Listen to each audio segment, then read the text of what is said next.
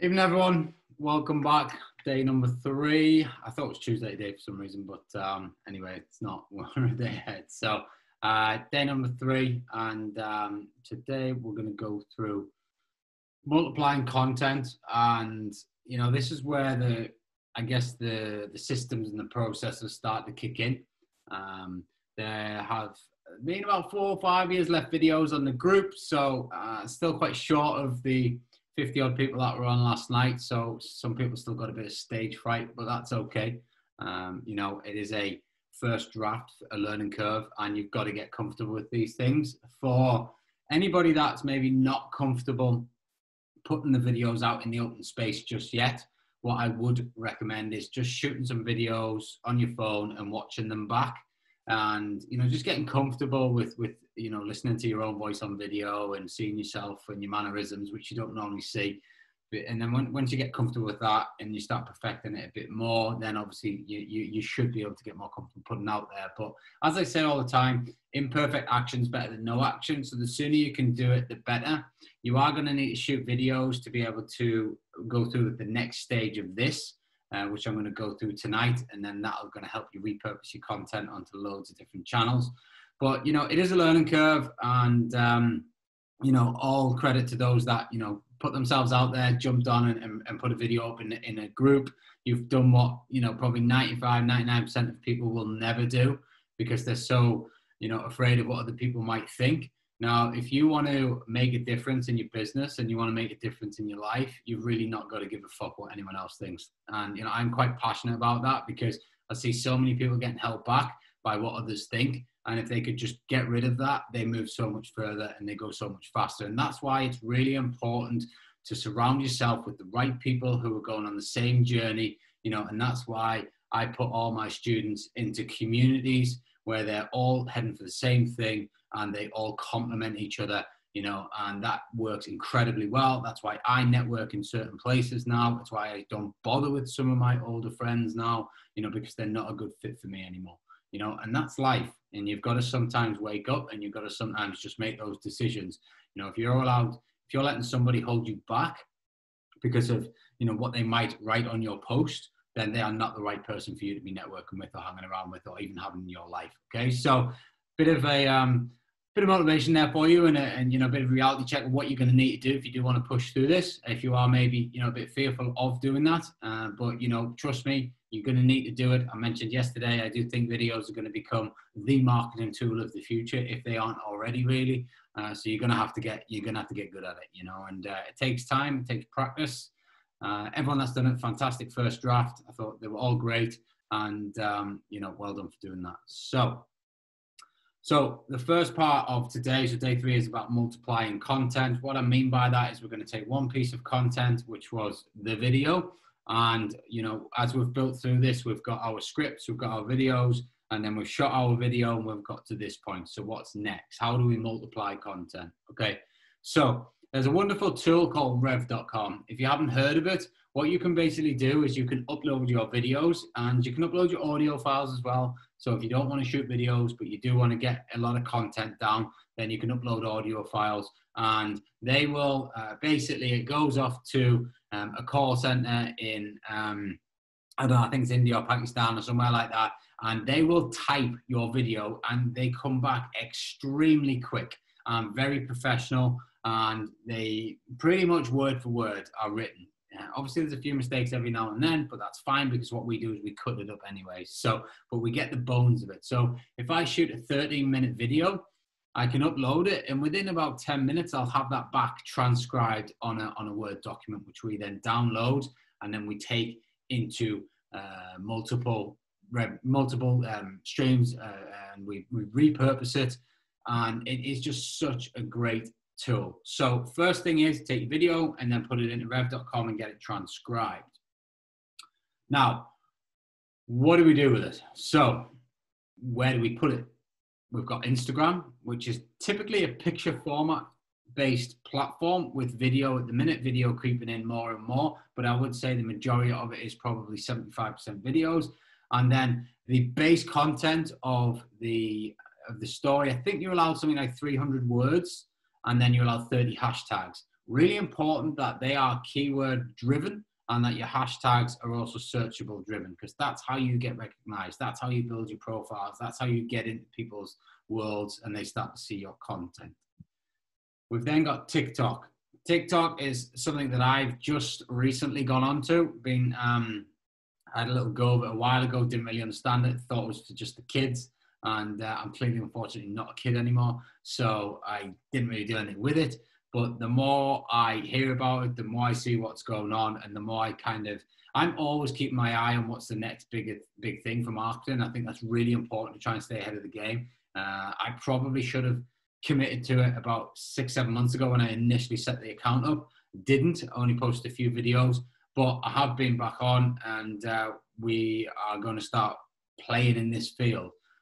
It is crazy the number of views that these videos are getting out there. You know, property people with like 200,000, 300,000, sometimes millions of views on very simple, very basic videos.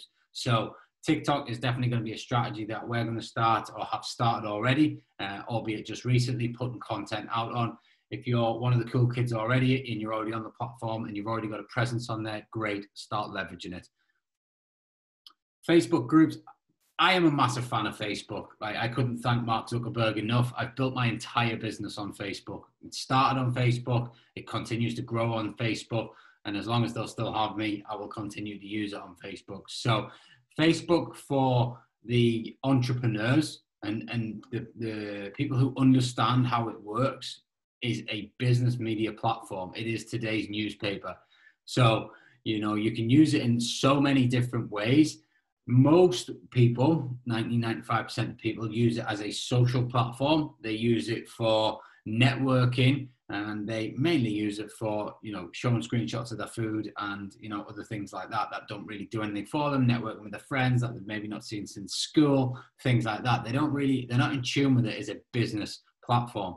We live in this bubble where we've got some really cool groups, you know, the property groups, obviously my group, other groups that are out there as well, which are awesome and allows us to network. So we kind of come into this little property bubble and we end up living in it.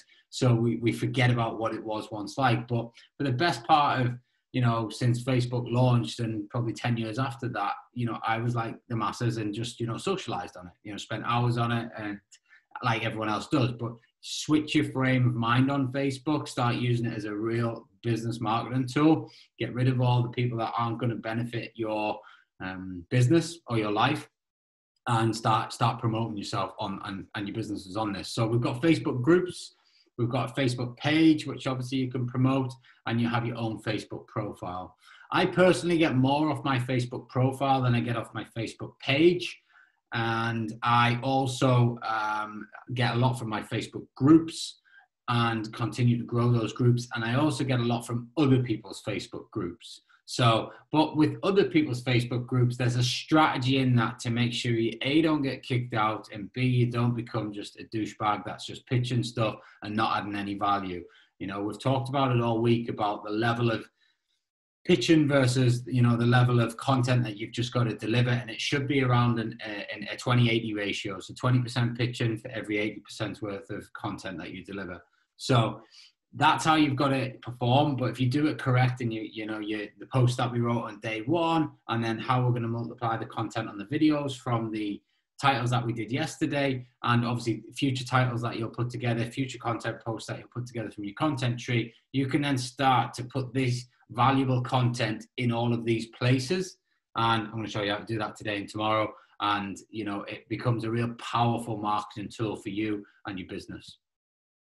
Obviously, we've got emails. So from the content we create, we can do email blasts through, you know, various CRM platforms, loads of great ones. I personally use ActiveCampaign, and it works incredibly well for us.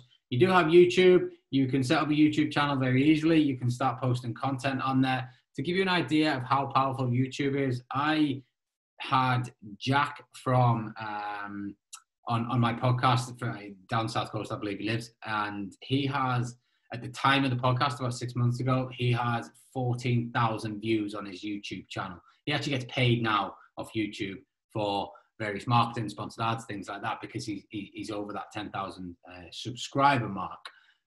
He has one property. He's done nothing but one BRR deal, but he documented the whole journey. and his YouTube channel blew up. You know, he now gets invites. He's now got JV partners wanting to work with him. He's got investors wanting to work with him because he's only a young kid, you know, but he put his net out there. He documented his journey and he shot some great YouTube videos. And, you know, now he's what you would say YouTube star. I know how hard it is to build a YouTube channel. It's something that I haven't massively focused on, but even since we have started focusing on it, it takes a long time to build it unless you can get some quick traction on videos. But he nailed it. He got consistent with it, and then it started to scale and take off, you know. But don't expect to get instant results from it. Use it as a platform that you commit to, you turn up daily, and, you know, you post your videos on. Blogs, you can obviously repurpose your video content or your, you know, and put it onto blogs in various different ways. You can write it, you can break it down. And again, I'm going to show you how to do that in a second. LinkedIn, another great platform. So LinkedIn is probably more of a business tool. So I certainly use my LinkedIn profile more for trying to attract developers and investors and sort of networking in that circle, as opposed to Facebook, which is a bit more for my personal profiles, more for the coaching side of the business and, you know, helping you guys, you know, move forward on your journey. And then the Facebook page for the company is kind of where I use for growing the property company business.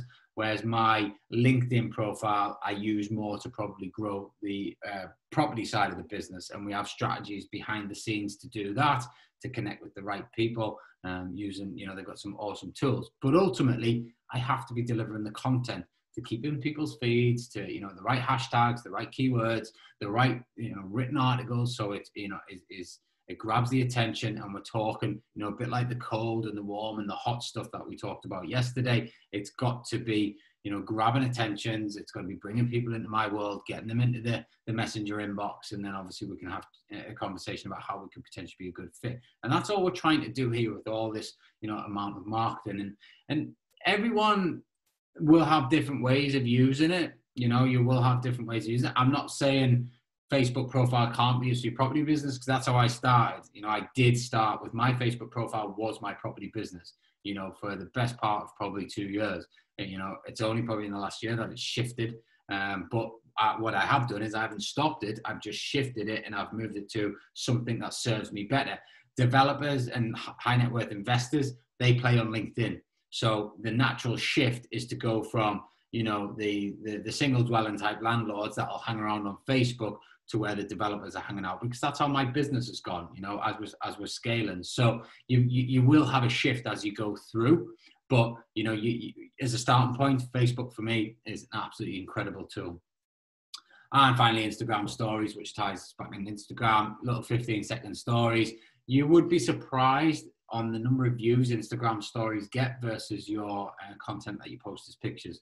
Instagram stories are very, very powerful, and you should be using them every single day. You know, sometimes you should be dropping as many as 15 to 20 Instagram stories on some days, especially if you're, you know, maybe you've got a day booked of viewings, you know, literally 15 seconds on every viewing. Just, you know, I'm here, bang, bang, bang, next one, driving, you know, stopping for a Starbucks, whatever it might be. Just document like the day in the life of a property investor, you know, doing the search and doing the deal source.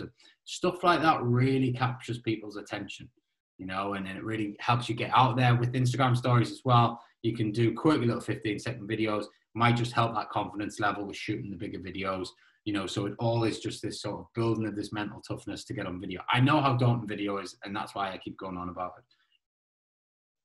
So again, if anyone's got any questions, please just bang them in the chat, or wait till the end and bang them in the chat and we'll come on to them. The type of posts that we do, so there's various different types of posts that we can do, and we should then split this one piece of content in. So rev.com is going to produce us a transcript. So to start off with, we had to do the video, and then with rev.com it, and we've got the transcript. Now it's about how we repurpose it across all the channels that we've just discussed, and then what type of posts we can come up with from that one transcript. So first one is quote cards. When you have your transcript in front of you, just get a highlighter out, go down this transcript and just highlight anything that you feel you've said that could be a quote, could be a sentence, could be a couple of words together. And you'd be surprised how many quotes you can actually pull out of a transcript of a video, especially if it's a 13-minute long video. So what you would then do is you'd create a quote card in Canva, very simple quote card. Just jump on my Instagram, you'll see them all the time, and they are just pulled from some of the videos I've done and some of the stuff that I've said. Same for the Luke Holmes Instagram or the Luke Holmes Facebook page. You'll see quotes on there, and that's some videos that I've done, and we're just, those quotes have come out during those videos. So that's step number one of one type of content that you can create for your social media. You can then use those quote cards in multiple different channels, multiple different times, as much or as little as you want, basically, and you'll find your feet with it, what's resonating, what's not resonating. You can get quite clever with the quote cards that you can actually then pull some more of the transcript out as either a post for the description element. If you're going to put a quote card as a picture on Instagram, for example, you could then pull out more of a condensed bit of the transcript in the description with some good hashtags to try and just toughen that post up, give it more strength, and make sure that it gets more engagement. Because everything we're doing here is just about engagement. I'm not saying this is going to instantly generate leads and people say, oh, yeah, I'm in, sign me up for your service. It's just we're building that engagement, we're getting that consistency, we're doing it on a daily basis, and we're getting through to people in the cold, the warm, and the hot audience phases. Next bit is top tips. So again, very similar to your quote cards, you will go through your transcript and you're looking for kind of top tips. So even if it's not a 5 things you must know about, renting to a bad tenant or something like that, you will still naturally start coming out with some top tips that, are basically the benefits of your service. You can snip them into top tips. You can put them as just a simple transcribed document with a bit of extra wording around it to make it flow. You can pull them out and put them into sort of quote card type styles. You could, condense it right down. If you have a video producer or a good video editing software, you could potentially cut out the sections of the video that you have your top tips and condense a 13-minute video down to 2 minutes and then put that on IGTV. You could potentially condense it down to 15 seconds per tip, bang it on Instagram stories. So this is why this is how you repurpose content, and it all starts with a video, and then you take it and you just then can do so many different things with it. Next thing is, obviously, if you want to start a YouTube channel, you could, and then you could, use your video as a how-to. Your video doesn't have to be a how-to, by the way. You just create a thumbnail and it basically leads them down that direction. And then your video talks about whatever your video talks about. So if it was, the 5 things that a landlord must know about tenants, you could then just change the title, have a thumbnail on YouTube, and it could be like how to avoid bad tenants if you're a landlord. But then the video is still the same, So that, again, is just then repurposing that one video that you've shot to use for a transcript. You just publish that on YouTube with a different thumbnail and just let it roll. The good thing about YouTube is it's there forever. So, as long as, again, you've got a good description, you've got some good keywords, some good hashtags in there, then you will get in the searches of the YouTube search engine and you'll come up. Now, you've probably heard this a million times before, but now Google shifted quite a few years ago where it used to have the 3 sponsored ads on the top, and then it used to have the sponsored ads down the side where Google AdWords people would pay for. They've got rid of the 3 at the top now, and the Google AdWords typically just sit down the right-hand side. And you'll notice, if you haven't already, you'll notice next time you go on Google and search something, that top bit that sits above the website searches is videos, and those videos all come from YouTube. So if you can create impactful videos when someone's saying,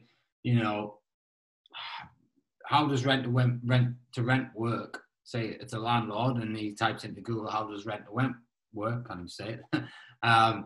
Then your video could potentially come up. Clicks on your video, ends up in your inbox, or he ends up watching you. He then goes onto your Facebook page, investigates your profile, looks at your Instagram, sees your Instagram stories of all the viewings you did the other week. all of a sudden he's in your world and he's getting more and more interested. It only takes the next video or the next quote card or the next top tip and go, I need to speak to this. You know, and that could happen over a stage of events. You know, typically somebody has to have something like 7 to 9 touch points with a business before they will purchase. It's very rare that someone will just have one touch point and then go, okay, I'm ready to buy. Maybe on a lower ticket item, but not on a bigger ticket item. And if a landlord wants to rent you their property or sell you their property, you know, or if you want to do deals with JV partners or, you know, attract investor finance, that's not going to happen on a one touch point. That's going to be multiple touch points. And that's all you're trying to do with your marketing. Next one is a value add email broadcast. So, you know, I talk about this value add all the time, you know, giving a lot away. 80% of your stuff's just giving mass amounts of value out there so that people, when they're good and ready, will respond. 20% of it can be a pitch. So for every 10 emails you send out, 2 of them can be a straightforward pitch of bang, bang, bang, bang, bang, and this is what we can do for you, and this is how you get it. For the rest of it, just go on your transcripts, have a look at it, pull out some good paragraphs, piece them back together. You know, you might not want a 30-minute video written down on an email, would be a long email. So, you know, you just want to pull the core elements out of it, the value add that it's going to give, put a few emojis in there and put it in your email database and then send it to your list. And this is why it's really important to be building a list of landlords, of estate agents, of developers, of investors all the time, and also have them segmented out. So when you want to do a value add email broadcast, which is for, say for me, if I want to get a developer's block often to manage on and talk to them about serviced accommodation, a lot of developers might not know about serviced accommodation. So I will do a value add about the capital allowances available on serviced accommodation for investors who are developing blocks of flats in X location. That could be the email. And then, you know, from the video that I shot, and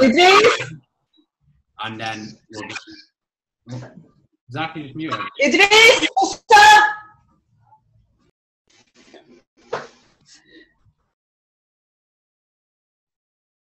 We good? Can you all hear me? Yeah, cool. Someone was getting shouted at. Anyway, so yeah, so you can put a good email together and you can broadcast it to that one developers list, because obviously you wouldn't want to broadcast that to everybody. You've got, the more you can segment and the more you can be more targeted with your emails, the better response rates you're going to get. So long posts is pretty much as it says. So your video, not really condensed down that much. You'll just maybe take a few bits and bobs out of it and put it out there as a long post. You can, with all these long posts, you can put emojis in it, give it a bit of effect. One tip with emojis though, especially with Facebook, is don't use too many, because it does actually reduce the algorithm reach. So it will show your post to less people, but good emojis in the right place just really bring a post to life. And same with any Facebook ads that you're doing, you know, in the description element, it does reduce it if you fill it full of emojis. But if you have them in the right place, it can really just make that difference and make it stand out. Next one, short posts, the exact opposite of long posts. So you're just going to pull out, you know, maybe a paragraph's worth of content from your video that, you know, tries to condense the whole video into one paragraph. And again, you've then got a short post.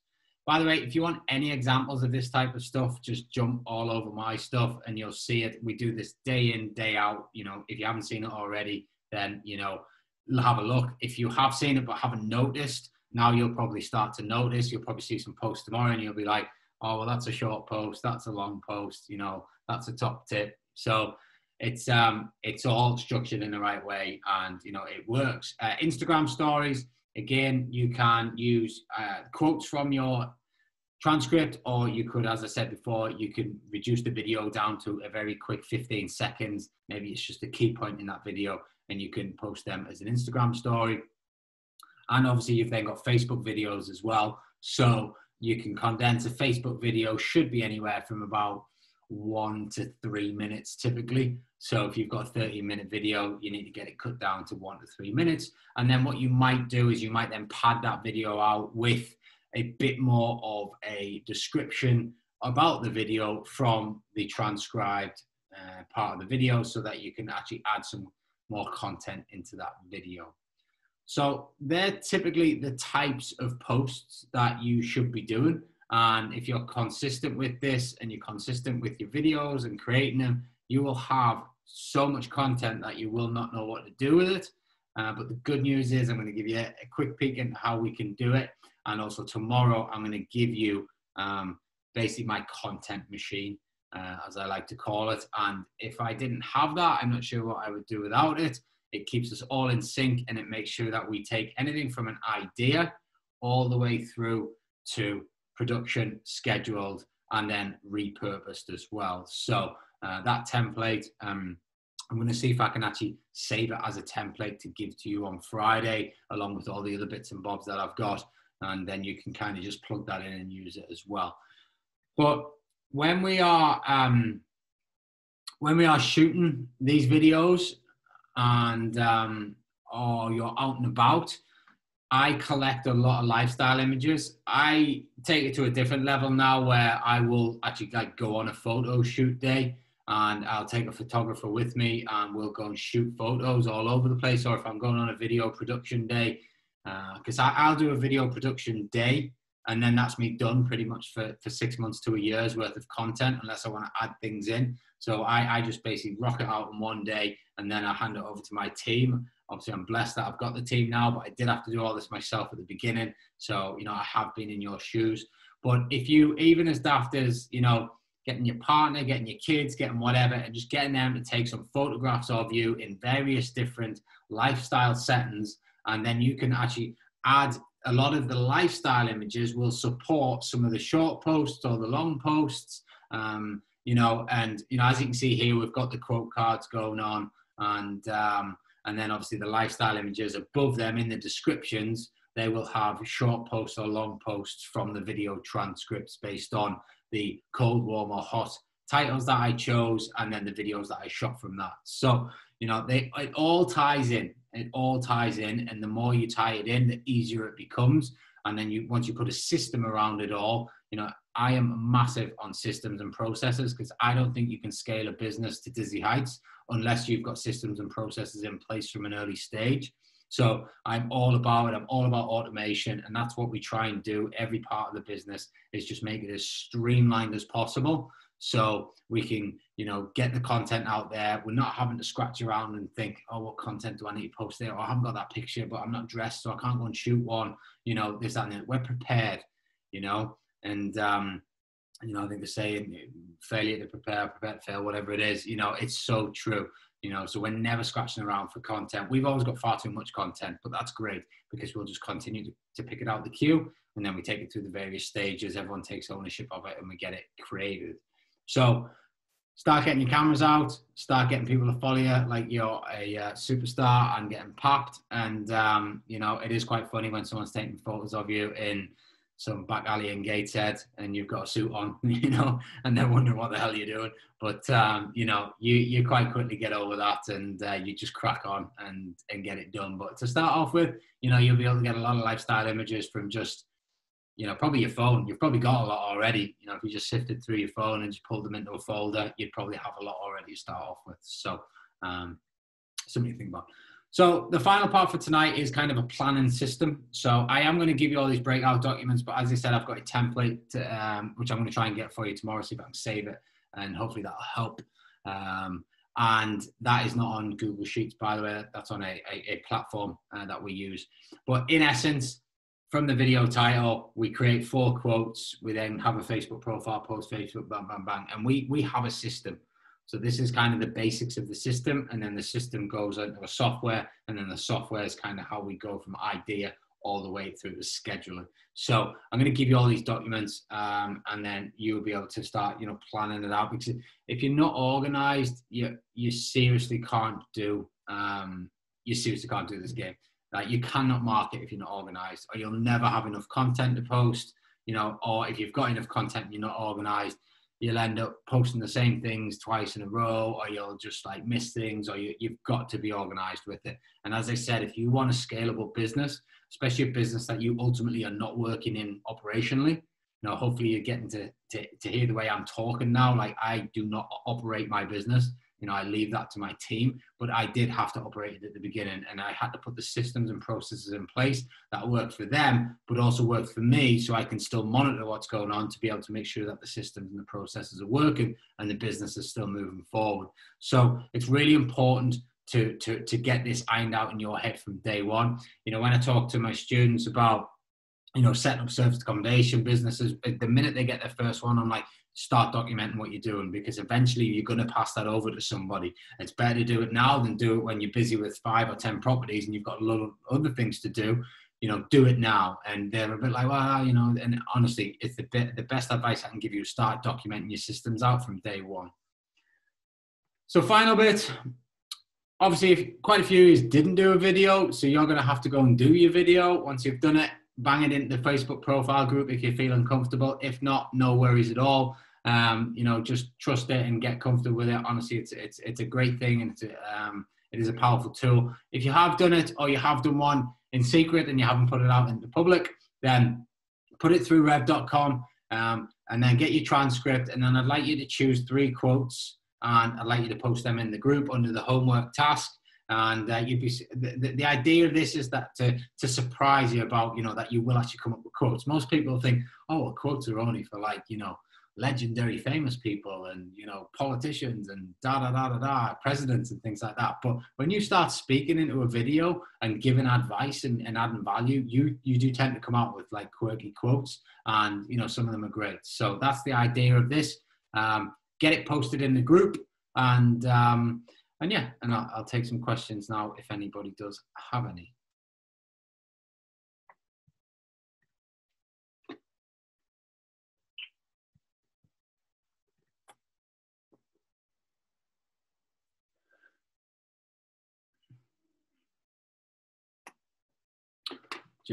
I have 2 businesses, a training and personal development business and a property sourcing business. I have a business profile for each on Instagram, and then I have a personal brand Insta. So far, I've just used personal on top. Personal development stuff. I don't really know whether they should talk properly on that page too, or will that confuse people, and should I? My good friend Dick Sesh, who I had on my podcast this morning or this afternoon, he is a property developer and a personal fitness coach. So he does both very well, blends the 2 very well together. And, you know, I think there's no shame in, you know, mixing businesses up. I think, you know, at the end of the day, it shows that you're a serial entrepreneur, and that's fantastic. You've just got to get the blend of content right. So make sure that you're, so you'll see on my profile. So, you know, obviously I have my coaching business, and I also have my property business. And I try and kind of mix the 2 up on my profile still. So, you know, I still, sometimes I might just share stuff from Luke Holmes' page for my property side of things, but then sometimes I will, you know, just put property stuff out there. You know, I think this week we've got stuff about, you know, videos from Dubai and things like that coming up, because obviously we're pushing hard over there. And, you know, so it's a mixture of both. And as I say all the time, you know, put it out there, and the people will tell you whether it's good or not. You know, the people will engage and like it and comment on it if they like it. If they don't like it, they'll not do that. So it's really, you know, just listen to what the market's telling you. But I wouldn't have any problem in doing it. What I do find with, and I did this at the beginning, and something to think about, and I'm still actually tweaking with it on my personal profile, but the Luke Holmes one I think I've got nailed. But the appearance of your Instagram feed, try and make it look as professional as you possibly can. You know, don't just post random content. Like, you'll start to see there's like a structure between how we post stuff now. There's an order of things. There is an app you can actually, like, post your Instagram stuff to, and it'll actually show you what your feed's going to look like ahead of time. But, you know, you don't need to go to the depths of that. But when you are mixing brands, I would make sure you have your schedule. So are you going to go sort of property post, fitness post, property post, fitness post, or are you going to do 3 fitness posts, 3 property posts, 3, you know? So you want to have it a bit in sync rather than just random, and there's no real theme to the channel. And probably the same on your on your Facebook profiles. Obviously, naturally, you'd probably have 2 different pages. So it is just a case of kind of working with what you've got and seeing what comes from it. That would be kind of my advice on that one. Do I use paid Facebook, Google Ads? If so, what stage would you recommend to use it? If not, why? I do and I don't. I go on and off with it, depending on where we are business-wise, how far behind our targets we are. I use I have had some very, very successful rent-to-rent campaigns where I was generating leads for about £2 and generated a lot of them, and that created a lot of deals for us, which was good. A great return on investment on that, much better than sort of your landlord letters that many people teach to use. I have also had some bad ones, where leads were up sort of £25, £26 a lead. So, it just depends on the market. What I will do now is I think as you become more of an authority in your space, I'll do kind of Facebook ads now to lead people into I think the last one I did a developers webinar about 3 weeks ago, where we got, we targeted developers and investors on Facebook, and then I ran a webinar to them. And we're doing the same in Dubai on May the 4th, I think it is. So right now we've got stuff targeting that sort of funnel. And that works for me because then I get on a Zoom call like this and I present to them the services. So that's kind of with Facebook ads. There are a few ways to do it. Obviously, you can just do a straight lead form and get a lead and you get a number and you ring them. The quality of that will really depend on how targeted your audience is, how good your messaging is, how clear your messaging is. Even if we just think back to the task that I set you on day one about writing a post, most people, all people had a fantastic start at it. But there were some where I commented on to say, I think that you've nailed it in terms of the sections, but I'm a bit unclear what your service is. So if you're running a Facebook ad and you're thinking, okay, I've written that well and each point's great, but I'm not sure what your service is, I might click on it and fill a lead in, and that's going to cost you money. But then you ring them up and they're like, yeah, I have no idea what you're talking about, or I haven't got a property, or I've got no money, or whatever it might be. So it's not as straightforward as kind of yes or no. I've probably spent, I don't know, the thick end 25 grand on mentorships around Facebook paid ads and Facebook marketing and just that sort of thing. So I feel like I know it quite well, although it is an ever-changing game. So when to use it is probably later on in your journey. I'd say when you've got some good cash flow coming in, probably when you've got about 5 grand net a month coming in, then you could maybe start allocating 10% off to Facebook ads, and then you could be testing it. But I would say don't go into that lightly. I would invest. It's like anything. It's like, don't just jump into a property strategy without, getting good education around it first, or you'll make a lot of mistakes and you'll cost yourself a lot more money than the training would have cost. Facebook and Google ads is exactly the same. I probably wouldn't recommend Google ads for a while, if at all. You can do a lot more with Facebook. I think property leans itself more to Facebook. So especially for the kind of level you're at now, whereas I guess once you've scaled a bit more and you maybe want to try and attract some more developers and investors, you might then start hitting Google because they don't typically hang out on Facebook. But for now, I would probably just stick with the generic stuff while I'm sort of what we're talking about here, getting your posts out and getting your engagement that way for free. All your expenses is your time, and getting it all put out there. But once it's put out there, then you should be fine with that. So that would be my advice anyway. Any more questions before we shoot off? Put a 1 in the chat if you've enjoyed so far and you think that your business is going to move forward.